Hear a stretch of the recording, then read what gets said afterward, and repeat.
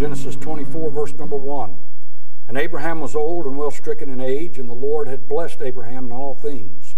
And Abraham said unto his eldest servant of his house, that ruled over all that he had, Put, I pray thee, thy hand under my thigh, and I will make thee swear by the Lord, the God of heaven, the God of the earth, that thou shalt not take a wife unto my son of the daughters of the Canaanites among whom I dwell. But thou shalt go into my country, and to my kindred, and take a wife unto my son Isaac. And the servant said unto him, Peradventure the woman will not be willing to follow me into this land. Must I needs bring thy son again to the land from whence thou comest?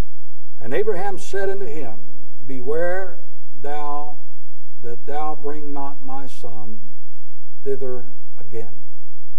Now Psalm 45 verse 1, the Bible says, My heart is inditing a good matter. I speak of the things which I have made touching the king. My tongue is the pen of a ready writer. Now here you've got in Genesis chapter 24, one of the greatest chapters in the Word of God that will encourage you.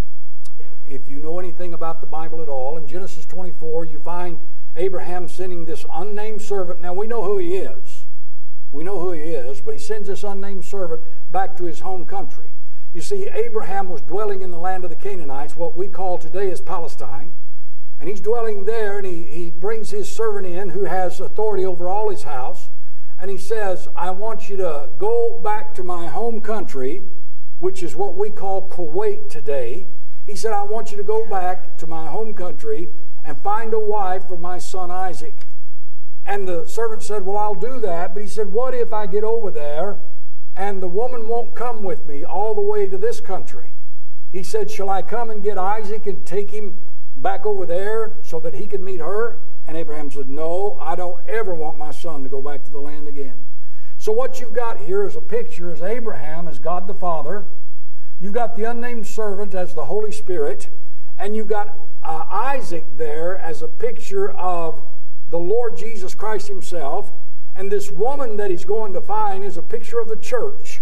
So what you have is one of the greatest examples of the rapture of the church and salvation and all these things. You've got it in chapter 24. It's a great chapter. You ought to go home and read it sometime this week and get a great blessing in your heart when you realize that God puts these things in the Old Testament for our learning, and so that it will help us, it'll encourage us. So we see this event happening in the life of Abraham and Isaac and the unnamed servant, and then Rebekah is the woman that he finds. And he goes and he finds Rebekah, and he brings her all the way back to the land of Canaan. Now, we don't know how long that took. They were riding camels and things like that. We don't know how long that took. Could have took 2 weeks, could have took a month. Who knows how long it took. But he brought her all the way back. He brought the woman, the young lady, Rebekah, all the way back to his homeland, where he sees Isaac standing in the field.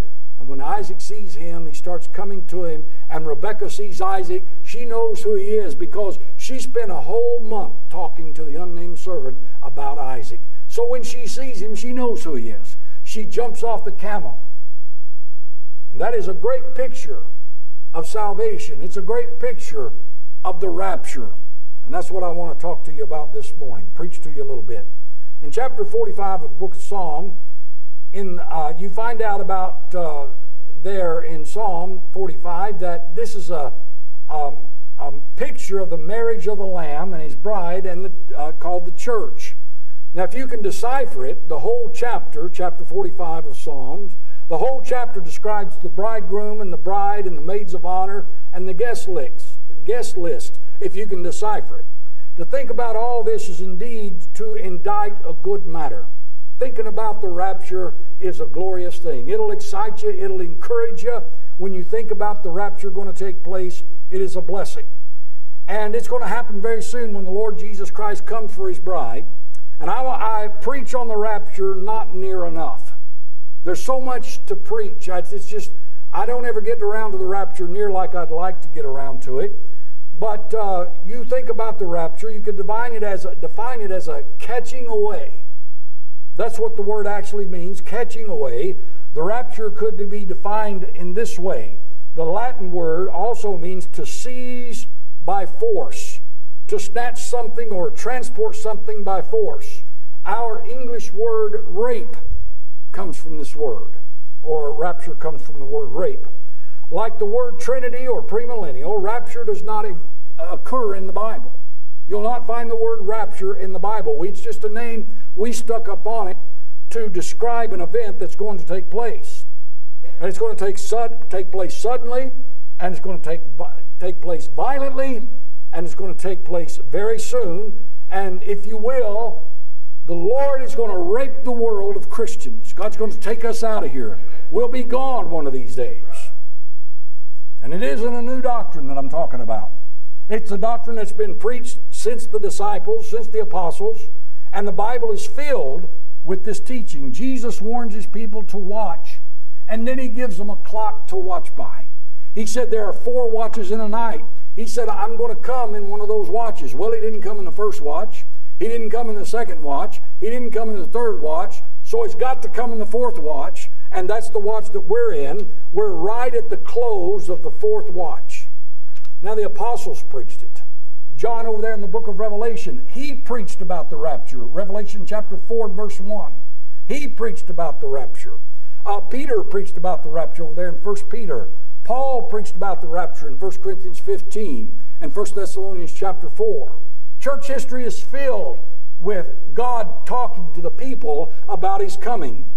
You find it over there in the book of Revelation chapter 2 and 3. You find it with Ephesus over there. They're rebuked for not looking. You find it with the church of Smyrna, who are promised a crown of life at his coming. You find it with the church of Pergamos over there, rebuked for settling down in the world and not looking for the Lord to return. You find it with the church of Thyatira, who was filled with sound doctrine. They were yoked up with the world, and they were told to hold on until he comes. In Sardis over there, you find the Dark Ages, where they're warned that Jesus would come as a thief. Then with the church of Philadelphia, you find that the church was the church of the open door, and it was a promise of deliverance from the great tribulation period to come. Now here we are in the last church age called Laodicea.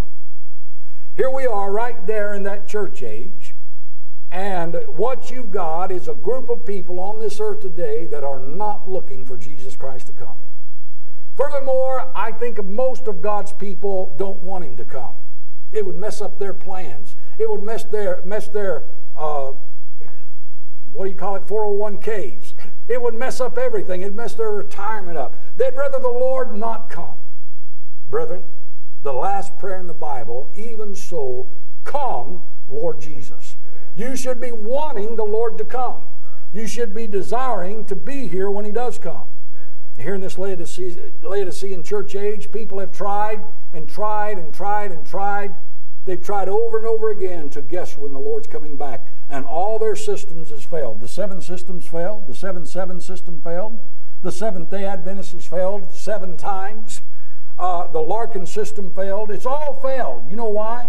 Because no man knows the day nor the hour when he comes. But we're close. We know the signs and the seasons. That's what the Bible said in Thessalonians. We know the signs and the seasons. We know he's coming. And it can't be far off.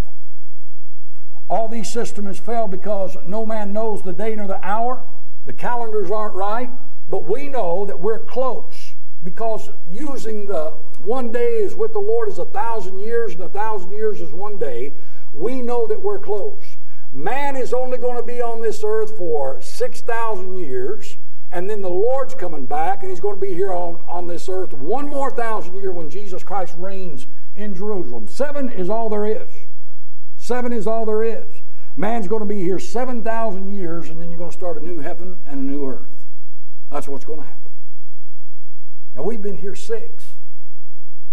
There were 4,000 years before Christ. There have been 2,000 years since Christ, so that's 6. So we're very, very close. The only reason we haven't left yet is because our calendars aren't right. That's all it could be. But we're close. Now, what if the Lord were to come today? Would you be ready? Would you be excited? If you knew the Lord was coming today, would it excite you, or would you have to go home and throw out some stuff? Or would you have to do this or do that? Would you dread the coming of the day of the Lord? When Jesus Christ was here on the earth, he hinted about a pre-resurrection resurrection. And it's found in John chapter 11. In John chapter 11 verse 25, Jesus Christ said, I am the resurrection. So he's the first fruits over there in 1 Corinthians 15. In verse 25, he said, he that believeth, though he were dead, 1 Thessalonians chapter 4 said, the dead in Christ shall rise first. Then he says in verse 26, he said, he that believeth and liveth. So that is Christians that are alive at the coming of the Lord. The Lord gave us a clock. He gave us a stopwatch. He gave us something to look at. We know the signs and the seasons. We know that He's close. We just don't know the day, and we don't know the hour.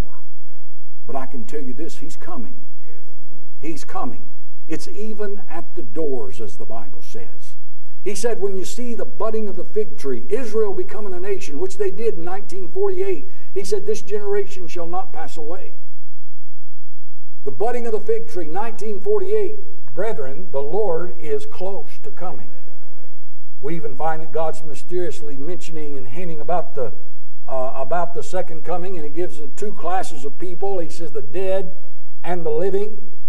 And this pre-resurrection resurrection is going to take place. He talks about it over there in Isaiah chapter 26. Now listen to this as I read Isaiah 26. He said, thy dead men shall live together with my dead body. What about that's the Lord talking? He said, thy dead men shall live together with my dead body. That's a pre-resurrection resurrection. He says, with my dead body shall they arise. Awake and sing, ye that dwell in the dust. For the dew is as the dew of herbs, and the earth shall cast out the dead. Come, my people, enter into thy chambers, and shut the doors about thee. Hide thyself, as it were, for a little moment, until the indignation be overpast. For behold, the Lord cometh out of His place to punish the inhabitants of the earth for their iniquity. And the earth shall also disclose her blood, and shall no more cover her slain. You know what you just read? You read about the rapture, all the way back over there in Isaiah 26. What about that? God said they're going to live with my dead body. Jesus Christ died on the cross for our sins, and He rose from the dead. And He said when He comes back again, the dead in Christ shall rise first. In fact, when He rose from the dead, the Bible said in Matthew 27 that a lot of the saints which slept arose with Him and walked about the city. Now they died again.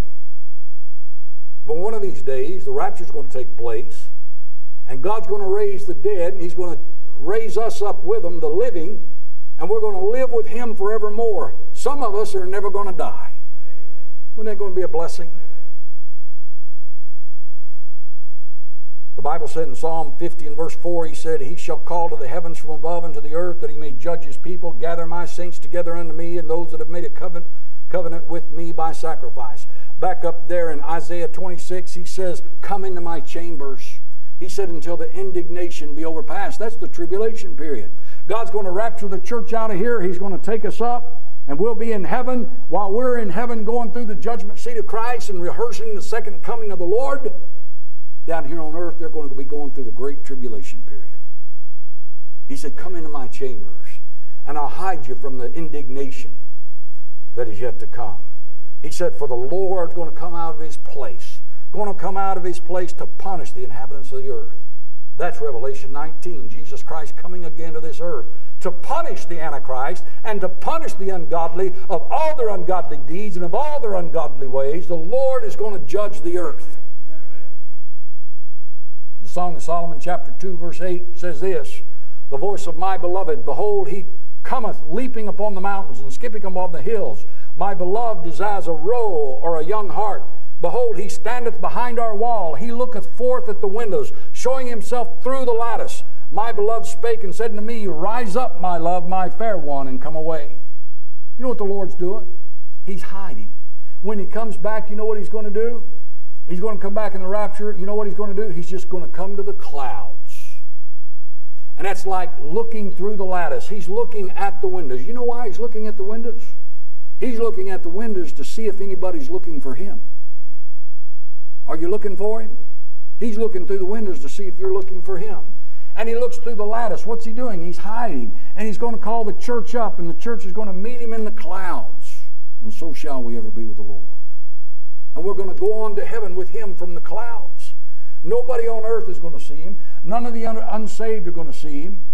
You remember when He rose from the dead over there, He appeared unto about 500 brethren. He didn't appear to Pilate or Herod or none of the unsaved. He just appeared to the believers. And when Jesus Christ comes back in the rapture, He's just going to appear to the believers. And then He's going to take us on into heaven.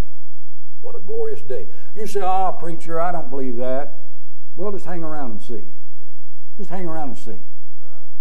We'll find out. I'm going to leave here one of these days. I'd rather leave here by the upper taker. I may have to go by the undertaker, but either way, I'm leaving this place. And the Lord's going to take me with Him. My beloved, that's Jesus Christ, is coming, and He's coming secretly like a thief. And He'll hide behind the walls or the clouds, and He'll look through the lattice at the windows. He's wondering if the bride is looking for Him. Are you looking for the Lord to come?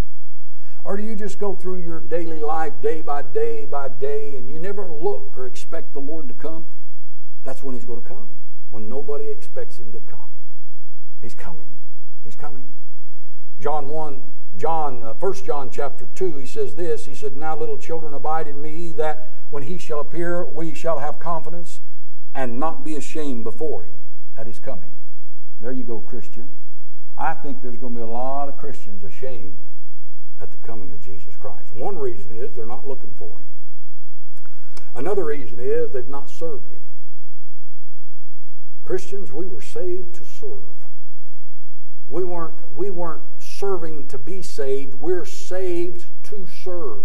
We're serving because we are saved. And you need to get a hold of that. You're not trying to work your way to heaven. Jesus Christ took care of that when He died on the cross and rose again. When you trust Jesus Christ as your Savior, you're going to heaven. But you're serving because you are saved. Is the Lord going to find you serving? And then He's going to say, "Rise up, my love, my fair one, and come away." He's going to say, "Come up hither." Revelation chapter 4, verse 1. Come up hither. And brethren, and the Bible said in 1 Corinthians 15, in a moment of a twinkling of an eye, faster than that, boom, we're gone. We're out of here. We're in the clouds. And we're looking around saying, "What happened? What happened?" And all of a sudden we look and we see Jesus Christ. Won't that be something? The Bible says in Revelation 4:1, "And after this I looked, and behold, a door was opened in heaven, and the first voice which I heard was as of a trumpet talking with me, which said, Come up hither, and I will show thee things which must be hereafter." In Revelation chapter 1, you have church, churches, church. Revelation chapter 2, you have churches, churches, churches. Revelation chapter 3, you have churches, churches, churches. Revelation chapter 4, a door is open to heaven, and somebody says, "Come up hither," and you don't see the church again till chapter 19. We're gone. We're out of here. Are you ready to go? You better get ready. It's time to go. Now, all that's technical information. God has given us a beautiful picture in the Word of God that talks about this rapture, and that's in Genesis 24. Abraham is a picture of God the Father. He's a type of God the Father. And he calls out to his unnamed servant. Now we know who that servant is. But he doesn't give the name of that servant, because you know why? Because that servant does not talk about himself. That's what Jesus Christ said about the Holy Spirit. John chapter 16, verse 13, he says, "Howbeit when He, the Spirit of truth, is come, He will guide you into all truth, for He shall not speak of Himself.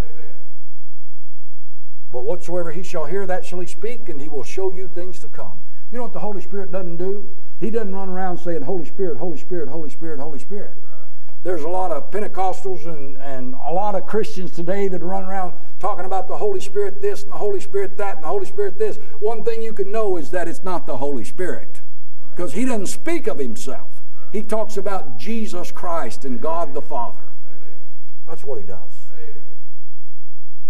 So you see the servant said, the servant sent there in Genesis 24. He's unknown by name, but he's unwavering in his obedience. You know what the Holy Spirit does? He does what he's told. He goes around and he convicts the hearts of sin, of righteousness, and of judgment to come. He deals with us as Christians. He guides us and he comforts us and he helps us to get through this world. He's taken us home. That's that unnamed servant. He's got Rebecca and he's taken her home and he's being a comfort to her. That's us in the Holy Spirit. He's unrestricted in his approach. He'll do whatever it takes, following the Word of God, to get a bride. He'll convict. He'll convince. He'll deal with a man's heart till they understand their need for Jesus Christ, and then he'll save them. Then you see the search of the servant. He's seeking a willing bride there in verses 5 through 7. He's seeking a willing bride. He wants a bride that wants to come. You know what the Holy Spirit's doing today? The Holy Spirit's not making people get saved. He didn't make me get saved. He didn't make you get saved. He just offered. So what this unnamed servant does, he goes in over there in Abraham's land, and he's over there with Abraham's family. And he said, my father had this, and he's got that, and he's got houses, and he's got lands, he's got all these great things. Look at all the stuff I brought. He said, I've come to get a bride for Isaac. I've come to get a bride for Isaac. And he's searching, and he's looking. And he goes to that far country, and he's looking. The Holy Spirit has come from heaven down to this earth looking for the bride. He said, for the Scripture saith, whosoever believeth on him shall not be ashamed. The Bible said in Romans 10:13, he said, for whosoever shall call upon the name of the Lord shall be saved. The Bible said in Revelation 22:17, and the Spirit and the bride say, come. And let him that heareth say, come. And let him that is athirst come. And whosoever will, let him take of the water of life freely. You know what the Holy Spirit's doing today? He's saying, come, come. You know what Jesus Christ said? He said, come unto me, all you that labor and are heavy laden. You know what God the Father said? Back over there in the Old Testament. He said, come now, let us reason together, saith the Lord. Though your sins be as scarlet, they shall be as white as snow. Though they be red like crimson, they shall be as wool. You know what the Lord's saying, the Holy Spirit's saying today? He's saying, come, come, come, come. Then you see the servant rewarded. He goes over there and he finds this girl. He finds this woman.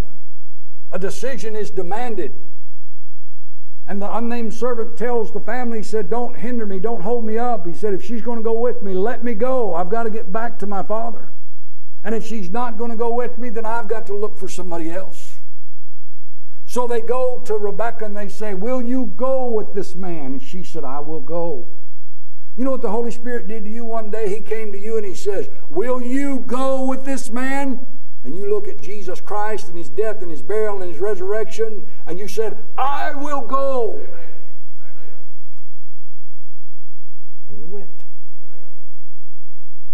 And ever since then, the Holy Spirit's been leading you along, and he's been telling you all about Jesus Christ. So when you see him, you'll know him. She enlightens, the servant enlightens the bride.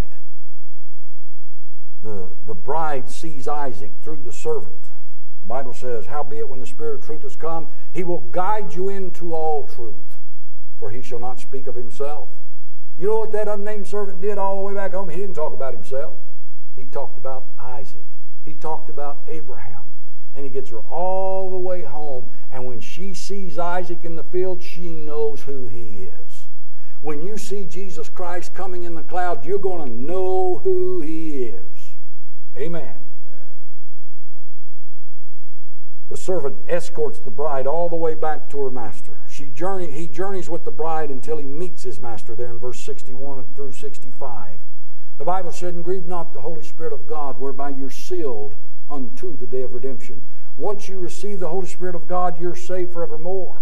The Bible said in Ephesians chapter 1, he says that we should be to the praise of his glory, who first trusted in Christ, in whom ye also trusted, after you heard the word of truth, the gospel of your salvation, in whom also, after that ye believed, you were sealed with that Holy Spirit of promise, which is the earnest of our inheritance, until the redemption of the purchased possession, unto the praise of his glory. In other words, when you get saved and that Holy Spirit comes in there, He's not going to leave. He's going to get you home. He's going to get you all the way home. You say, but preacher, you don't know what I've done. You don't know what I've been into. You don't know my thought life. You don't know what I've been into. I know this, that if you're saved and born again, you're a child of God, the Holy Spirit's in you, and He's going to get you home. You may have to go home kicking and screaming all the way, but you're going home. He escorts her all the way back. He joins up with his master in the field, verse 65. The Bible said in 1 Thessalonians chapter 4, verse 16 to 18, He said, For the Lord Himself shall descend from heaven with a shout, with the voice of the archangel and with the trump of God, and the dead in Christ shall rise first. Then we which are alive and remain shall be caught up together with them in the clouds to meet the Lord in the air, and so shall we ever be with the Lord. Wherefore comfort one another with these words. Can I ask you a question this morning? Does it comfort you to know that Jesus Christ might show up today? Is it a comfort to your heart? Well, if it's not, you need to get right with God. If you're saved, you need to get right with God. Get it under the blood and be looking for Him to come, because He's going to descend from the heaven with a shout, with the voice of the archangel, and the dead in Christ are going to rise first. Then we which are alive and remain under the coming of the Lord, we get to go up and meet Him in the clouds. And then He's going to look around and He's going to say, we all here? And the church is going to say, we're all here. He says, let's go home. He takes him on home. You know what Isaac did with Rebekah after he got her? He took her to his mother's tent. And the Lord's going to take us home to our Father's place. Let not your heart be troubled. You believe in God, believe also in me. For in my Father's house are many mansions. If it were not so, I would have told you. I go to prepare a place for you, and if I go and prepare a place for you, I will come again and receive you unto myself, that where I am, there ye may be also. That comforts your heart. Comforts mine. Oh, I know the judgment seat of Christ is a terror, and I'm dreading it. I'm dreading it. But I'll be with the Lord. I'll be with the Lord. And I'll never leave His side again. Never. Wherever He's at, there will I be. Why? Because He's my Isaac. He's my Isaac. And I love Him, and He loves me. More importantly, He loves me. The joys of the search is completed there in verse 66. The detail of the tasks were given there in verse 35.